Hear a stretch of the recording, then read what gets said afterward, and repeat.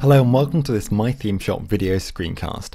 In today's video, I'm going to be showing you how to use the import and export function in WordPress, which is going to allow you to import and export any posts, pages, comments, categories, tags, and custom fields, that kind of content. And it's going to allow you to move it between two WordPress sites, or for export for use with a different content management system. It's really easy to use this function, and from the WordPress dashboard, you just need to hover over Tools, and you're going to see you've got Import and Export available here. I'm going to start off showing you the export, and then we'll import. So you just want to click on Export here, and we're going to see that when we click on the button below, WordPress is going to create an XML file, which is going to contain the download of our site's content. This is going to contain posts, pages, comments, custom fields, categories, and tags. And you can choose whether to export all of that content, or you can just have posts by clicking posts here. And you've also got some options to sort by category, as well as author and a date range and a status. So that's whether it's published, scheduled, draft, pending, or private. And you can do the same with pages. So you can just have pages, and you can choose author, a date range, as well as those same status options. I'm going to choose all of these. Now, just quickly to note, this isn't going to include anything about your WordPress theme, but here I'm going to export all my content, and I just need to click Download Export File. And I'm going to see this drop down comes down, and I can just save that onto my computer. And we're going to see that has downloaded. And now if we want to import again, under Tools again, just need to click on Import.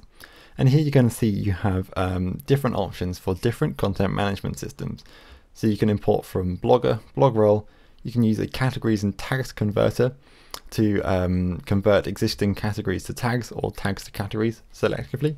Got LiveJournal, Movable Type and Typepad, RSS, Tumblr, and WordPress. And if you're exporting from anything other than WordPress, then you can just click on the relevant content management system here. If you can't find it, then you can use the WordPress plugin directory and see if you can find a relevant importer. I'm importing from WordPress, and to import, I just need to install this extra add-on here. So clicking on that brings up this. I just need to click Install Now, and that's going to allow me to install that, and I can just click Activate, and I'm going to be returned to the import function.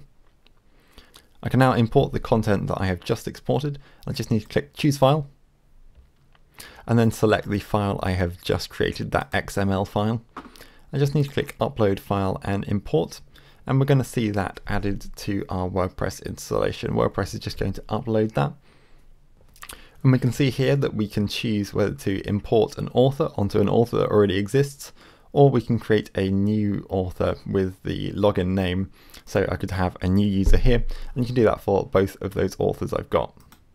So I'm just going to pop both of those onto my theme shop. And you can also choose whether to download and import file attachment, so that's any media you've got attached to your posts. And you can just click Submit. And we're going to see the import has completed, and that is all done. And if I return to my WordPress dashboard, I'm going to see I've got all of those posts, pages, and comments that I have just imported. That's all there is to it. Importing and exporting can be great for moving content over between sites, or just installing dummy content from a WordPress theme that you have perhaps purchased from a supplier such as My Theme Shop. That's all there is to it. I hope this video has been helpful, and thank you very much for watching.